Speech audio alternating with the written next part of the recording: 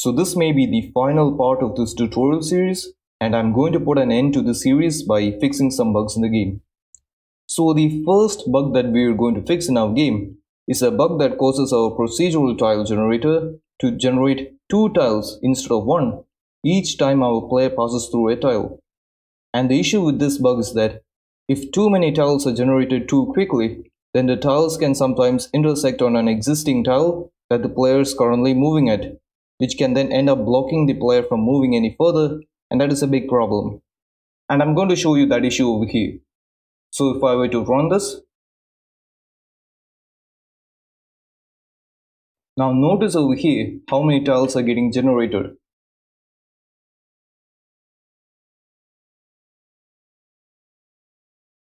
For each tile that the player is moving through, it's actually generating multiple tiles over here. And this can again become an issue over time, because the tiles can sometimes again intersect on one of these existing tiles over here. So the solution for this is to first open up the third person character over here, then navigate to the fog plane over here. Alright, so that is this plane over here that we added to our third person character. Drag down to collision over here and then uncheck generate overlap events, and then under collision presets we are going to choose no collision over here. So compile this, save it, and then try running this again. And now if I were to try looking at it, you can see it's no longer generating multiple tiles over here. We try this again.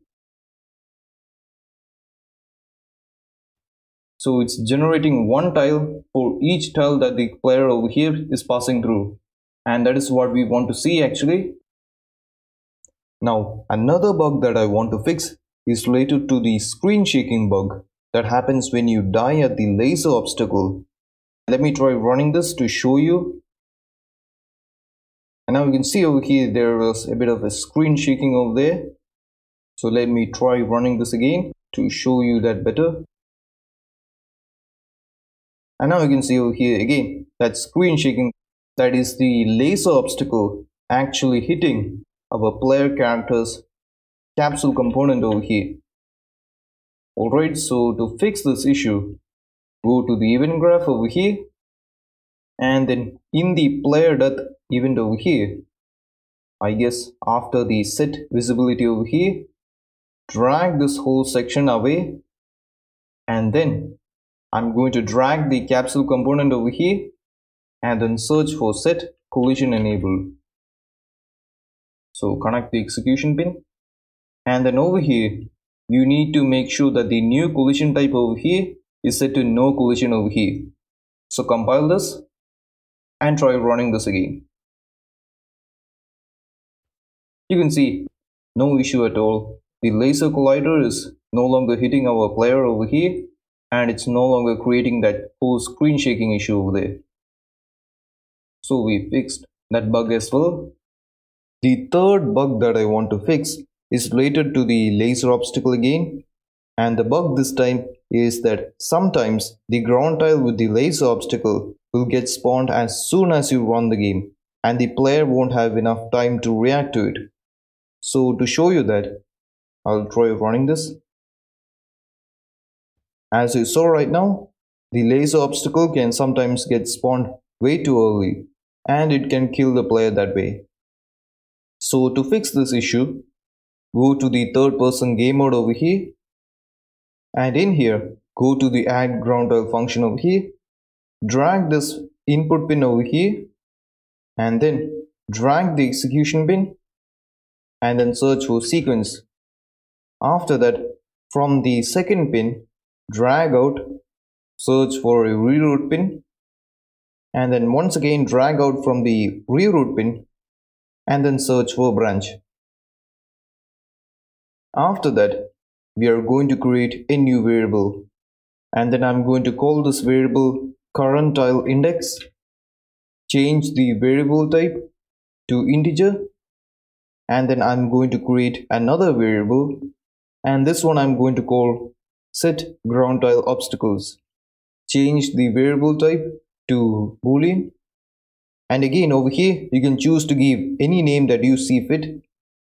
And after that I'm going to drag the current tile index over here, get its value, and then drag out from the current tile index and then search for less. Connect the return value to the condition over here, and after that over here give a value of 5.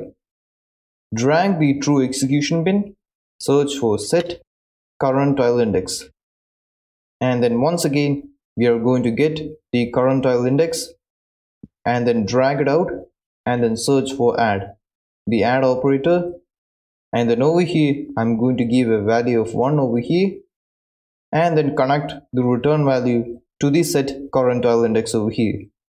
And after that from the branch bin drag out and we are going to set the value of set ground tile obstacles, so this one over here, and then make sure to set this value as true. So compile this and then open up the content row, go to BP ground tile, and over here once again drag out the event begin play over here, right click over here, and I'm going to search for get game mode, drag the return value of get game mode, and then search for cast to third person game mode. And after that I'm going to drag the as BP third person game mode over here and then search for set ground tiles obstacles over here, and then from this execution pin of the cast node I'm going to drag out and then search for branch. Connect the boolean value over here and then connect the true value to the switch on int over here. So compile this. So yeah, we are now done. And what is basically happening over here is that over here in our add ground tile function, we are first creating a counter over here. So each time we execute this function or create a ground tile, it's going to add a value to this current tile index over here. And if the value of the current tile index exceeds the value of 5, and that means we have created over 5 tiles in our level, then the set ground tiles obstacles over here will be set to true, and that variable is over here, and this boolean value over here will control whether this ground tile over here will get to use its obstacles over here. So that's the obstacle wall door or the obstacle laser over here. Alright, and this way we can prevent our player from accidentally hitting one of these two obstacles over here early on in the game. So if I were to try running this, you can see the initial few tiles over here have no obstacles, and after a while we start to see some obstacles over here. Once again trying this out, you can see again no obstacles now ground tile initially. So you can see that everything is now working fine, and we have fixed another bug in our game.